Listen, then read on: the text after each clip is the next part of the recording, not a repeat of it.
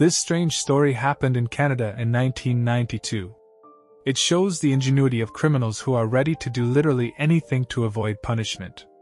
In this case, they even managed to change the DNA results. How did it happen? You will learn from this strange story. 23-year-old Candy lived in Kipling, Canada, Saskatchewan province. Candy raised her daughter alone. Her parents helped her raise the child, thanks to which the girl could work. On the evening of October 31st, Candy was finishing work. She was visited by her boyfriend with whom she had a huge argument. A very nervous Candy got into her car and, having no better idea, drove to her friend who worked at the local hospital. Unfortunately, her friend was not at work, but one of the nurses, who was concerned about Candy's mental state, called the doctor on duty. Candy happened to know him well. It was John Schneeberger, her family doctor. Dr. Schneeberger is a very nice man. He was considered a great specialist, and of course, very well known in the small town of Kipling, where he enjoyed universal respect and sympathy. Candy tells him that she is upset because of the recent argument. She expects to be given some sedative pills, so she's a little surprised when the doctor gives her an injection. Her attention is also drawn to the fact that the injection has a very strong effect. After a while, Candy feels paralyzed, and when she tries to move, it turns out that it is actually impossible. So the woman tries to scream, but she is unable to make any sound.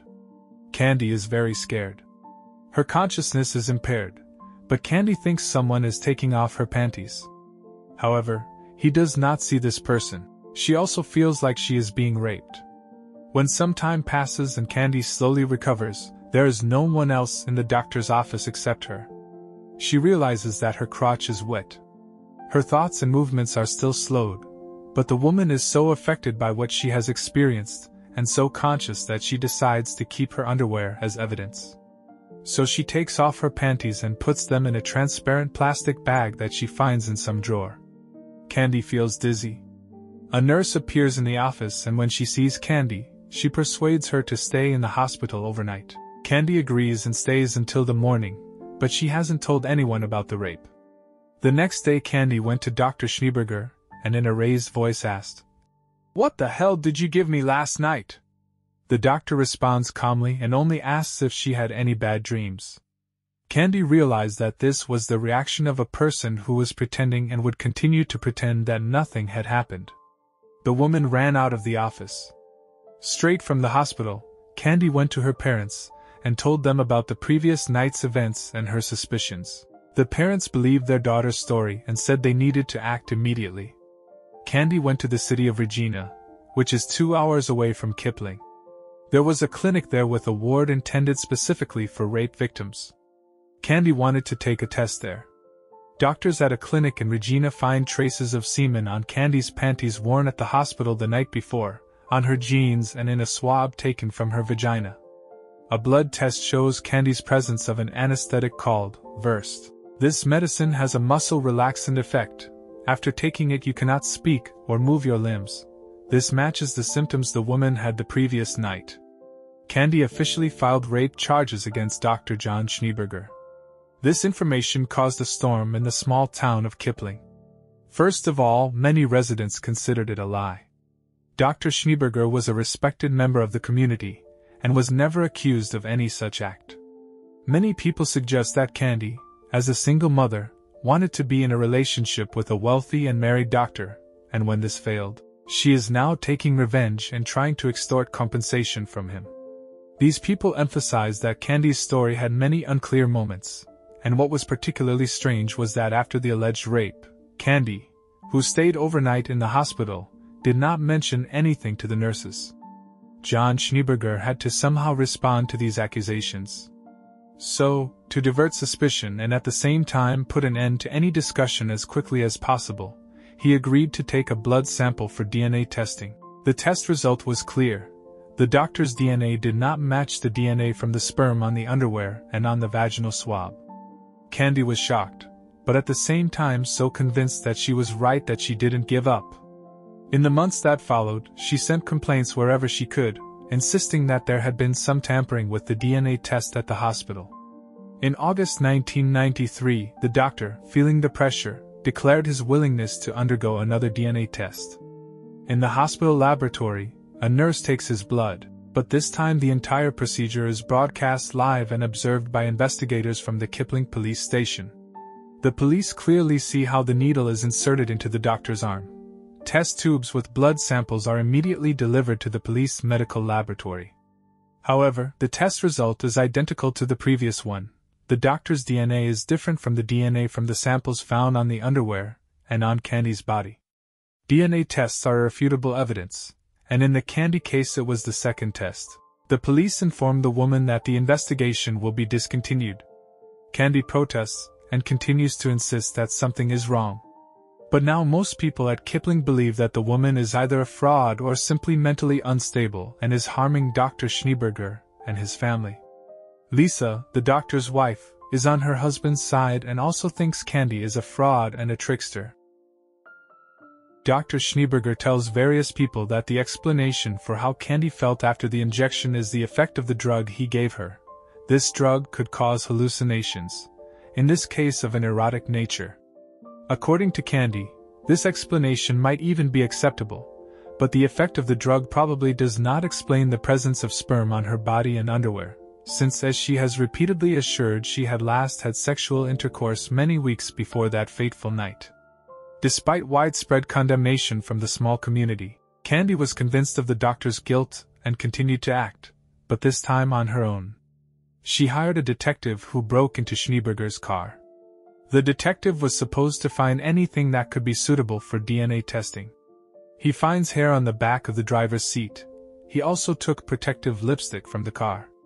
As it turned out in the laboratory, the hair is not suitable for a DNA test because it has no hair follicles. But there are epithelial cells on the lipstick from the person who last used it. DNA is isolated from them and, for the first time, the laboratory has good news for Candy. The DNA code on the lipstick matches the one that had the material taken from Candy. Candy finally felt that something was starting to add up, even though the matter was problematic. Firstly, it was impossible to clearly prove that the doctor used lipstick. Secondly, evidence obtained illegally does not count in court anyway. But if we assume that the cells from the lipstick belong to Schneeberger, a fundamental question arises. Why is their DNA different from the DNA of his blood cells? Candy, trying to find any avenue for further official action, files a complaint against Schneeberger with the Medical Association. After the complaint is received, Schneeberger is forced to consent to another DNA test. The test takes place in November 1996. This time the test takes place in a police forensic laboratory, and the entire procedure is videotaped. Schneeberger is nice and willing to cooperate. When the doctor wants to take blood from his finger, the doctor refuses. He explains that due to his condition, inserting the needle causes blue bruises. Therefore, he prefers the needle to be inserted higher, around the elbow, because the bruises are easy to hide. The problem seems a bit strange, but the doctor voluntarily agreed to the test and cannot be forced to do anything. So the doctor sticks a needle into his left forearm, but no blood can be drawn. She tries a different syringe and finally succeeds. But something's wrong. The doctor says, "There's something strange about this blood. It doesn't look fresh." The laboratory also declared that the blood was not suitable for testing. Candy is furious.